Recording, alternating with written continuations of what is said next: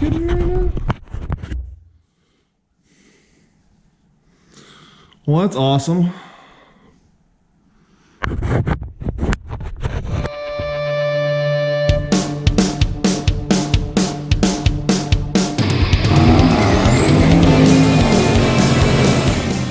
Alright, so after about a year of sitting in the spot of death and behind the garage, we've got the Catalanche back in the garage. And no, it's not to rebuild or get her going or anything like that. She's always been in for parts. That's what I got this thing for. We actually snagged the rear end out of it for the Suburban that we picked up for cheap. It needs the rear end, and then we're also going to yank the interior out of it for the ramp truck and get the doors ready to come off and that type of stuff. Basically, it's just been sitting in the back being used as a storage for crap and things. The interior is full of, well, the back part of the interior is full of parts and pieces for stuff. So yeah, good truck, but with the damage that it had, it's a good truck, but with the damage that it had, it just wasn't worth it to fix it for me for what they're actually worth. So, you know, we stole the motor out for the Subaru.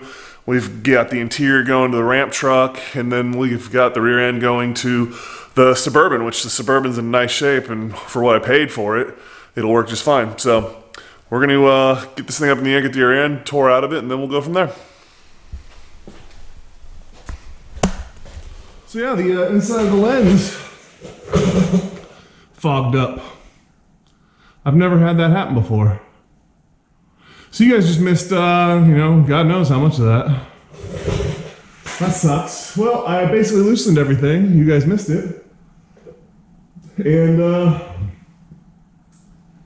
gonna set it back on the ground and we'll roll her out. And then I'll go jump the Suburban and get it to come up in here. So yeah, that's the plan. All right, so we got the Suburban in, and right off the bat, you'll notice that you can't see anything because the door's open. All right, so like I said, notice that it is in way better shape as far as rust goes for the rear end portion of it than the other one. Unfortunately, this one is missing an exhaust and some other things that we already knew about, but those are all things that are fixable. I believe if I just lift this and fall apart. I believe being the key word.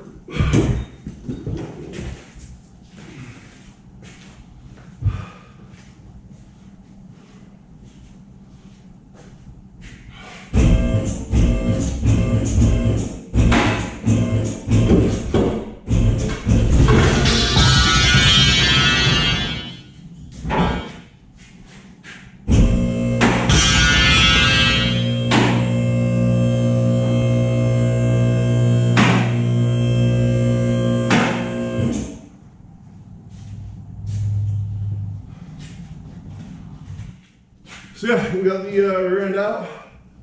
We just got to swap do basically the last little bit I did.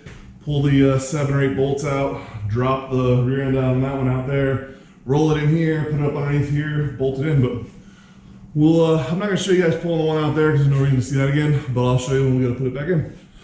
All right, so we got the new one. Now we just got to swap a few things over and put it in.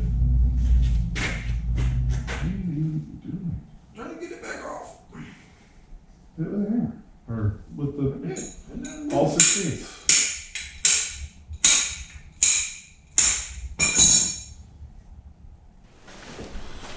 All right, so our simple rear end swap has turned into a rear end, both front brake lines, both bleeders. No, one bleeder, one caliper, and a drive shaft. Is that about it? Exhaust. Yeah, and the exhaust was rotted off, so we stole the one from the ramp truck because where it's going, we don't need exhaust. Yeah. So that was fun. Nice part is we stole everything off the ramp truck, so, or not the ramp truck, well, the Cadillac, which is going to be part for the ramp truck, so it's the whole reason why we bought this. And realistically, I mean, how much do you think in money and parts that we've taken off the Cadillac? Just for this? Just for this. Like actual, not including the tires. Because those brake lines are what, 100 bucks a piece? Yeah. Easily 100 bucks. That's probably 200 bucks For what? for this axle shaft. Yeah, axle We shaft. got that rear end from the junkyard. It's 300. Yeah, 300 bucks for the rear axle. Yeah, it adds up quick. Which, if you add all that together, is about what I paid for the whole Cadillac. Yeah. And seeing how we're stealing the whole interior for the ramp truck, and I've already stole the motor and its whole exhaust for the Subaru. Poor thing, that little thing is giving back. We're recycling. With these shitty cars, it will live on. Yeah, so we're gonna get that in. That's basically the last thing we gotta do is put that on, put the brake on, bleed it, and that's it. Yeah. I need to break the bolt for the tripod. So yeah, hopefully in the next hour or so we'll have this thing on the ground, and we'll get it on the road, see what it does, see how good of a truck it is. We might sell it, we might keep it. I don't know exactly what we're gonna do. We're gonna feel it out, see how it does first. Here we go. I figure we'll take it down the track once, and then we'll maybe go have some fun.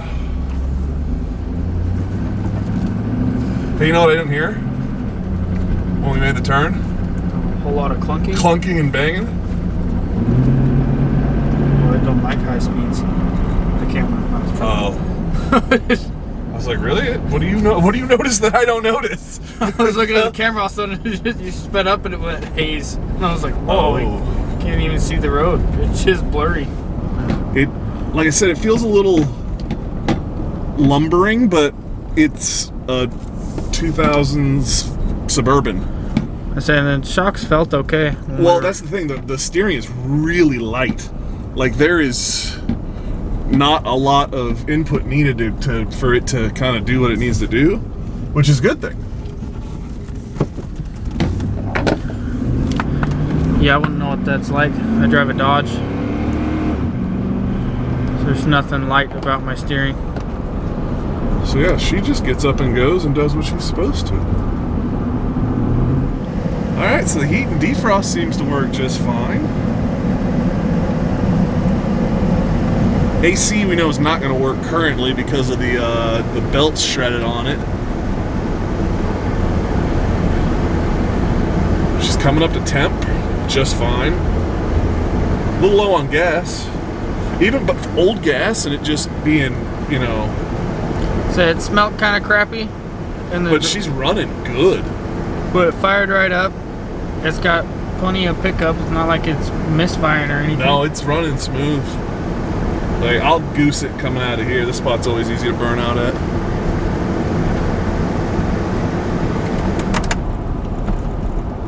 Your CD player doesn't work, though.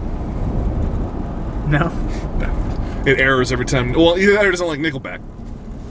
I thought we were listening to it when we pulled it in. I think we did, but it doesn't like it now.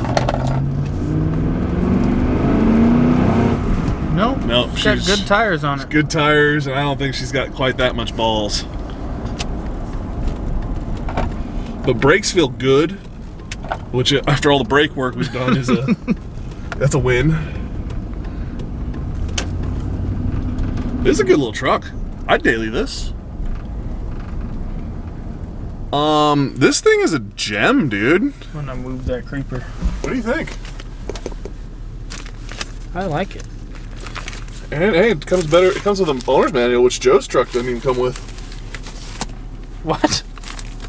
Yeah, Joe didn't get a owner's manual, so when he when he cleaned out the Challenger, he freaking stole the jack and shit. Light duty truck warranty and owner assistance information. Yeah. I think that was all on the dash. I yanked it at one point for some reason. I tell you, it comes with 3 fucking keys. Not that I need them, but It's either 3 keys or it's 2 keys and 3 fobs. I don't remember, something like that. I think it was 3 fobs. I think I remember seeing that when we bought it. Yeah. But it looks like you can probably put anything in there. Is that the back? What is it? Back wipers working? Yeah. No way. That works. That's cool. Oh, shut up. I didn't try this. Oh, yeah. Is it hot? Oh yeah. Oh, yeah. So that's awesome. And then you got your garage door openers. This thing is mint. Yeah, it's too fancy for me. I can't have it. I don't have a garage. Yeah.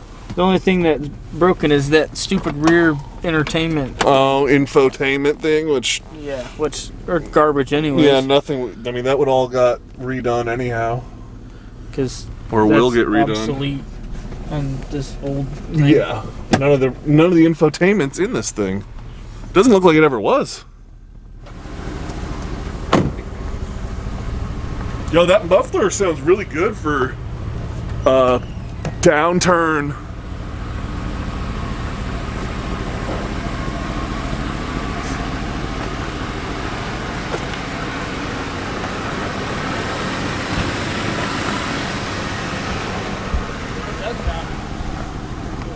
Yeah, she's quiet. I didn't even try the seat over there. I don't even know if it's power or not. I didn't mess with it. It is. What's up, puppers? What you think? It's a little sticky in there. Watch where you put your hands. Put your weed in there. Oh, it stinks. All right, so that's definitely a win. She definitely stunk when we fired her up. Oh, it's like hazy in here. So yeah, we're gonna clean up and call it a day. That thing was definitely a win. We'll realistically, what? We gotta do a fender, the hood, the grill, and the bumper, and that's about all. And we have all those parts. It's all leftover parts from the Cadillac, or not the Cadillac, the Ram truck. So yeah, we'll keep you guys updated and going with that project. And that looks like that might be sticking with the family here. Yeah, that might actually work out. Yeah. Unlike the other one I bought. The other ones. Yeah. Yeah. His cheap budget drivers have not worked out, but this one... This one just got a good solid chance. Yeah, this one looks like it might work. You know why this one's so good? It's because I had everything to do with it. But, alright, so appreciate you guys. We'll see you in the next one, and make sure you hit that like and subscribe button.